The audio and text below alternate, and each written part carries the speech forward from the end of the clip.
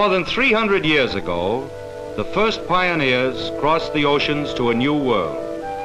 A promise called them. The promise of a land where a man could build his own house, farm his own acres, raise his children in freedom. They carved from the wilderness an empire of agriculture and industry. They set for themselves new and higher standards of living. And yet, in one of the great river valleys of America, something went wrong.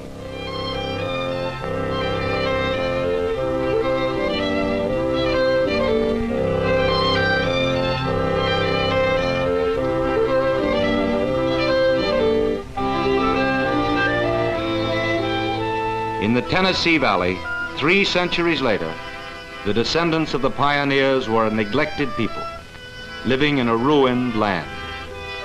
For these children, the hope and the promise were dead. For them, the only future was poverty, ignorance, drudgery, the struggle to scratch a bare living from the reluctant soil.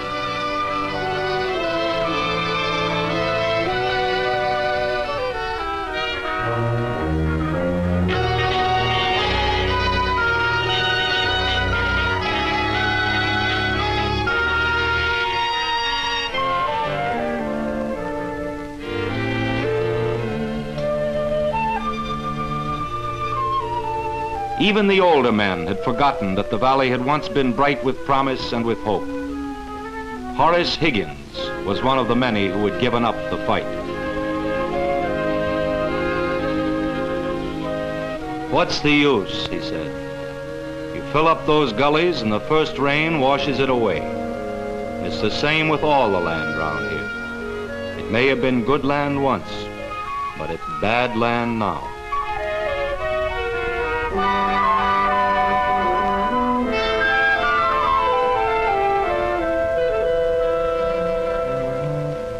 Bad land, hopeless land?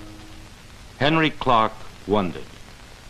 Erosion, the scientists call it, the eating away of the soil, a destruction which began innocently when the early settlers cut down the forests, when the farmers, out of ignorance, plowed straight furrows down the hillsides.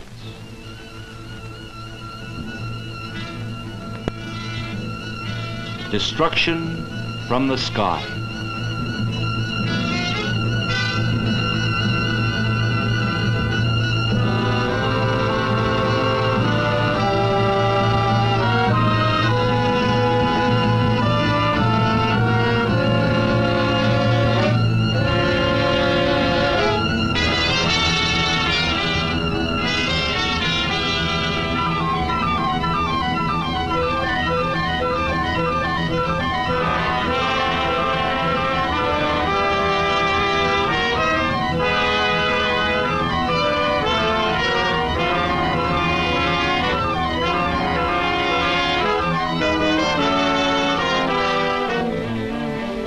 This is the way it was, year after year, in a forgotten part of the United States.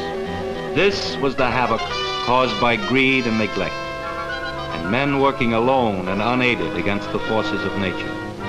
Farms, towns, industries smashed, hundreds drowned, thousands made homeless. The energies of the river running to waste, the energies of the people, too. Henry Clark's trouble was the trouble of 3 million Americans in the Tennessee Valley. It became the direct concern of 130 million Americans in the 48 states, a challenge to democracy and its ability to care for its own.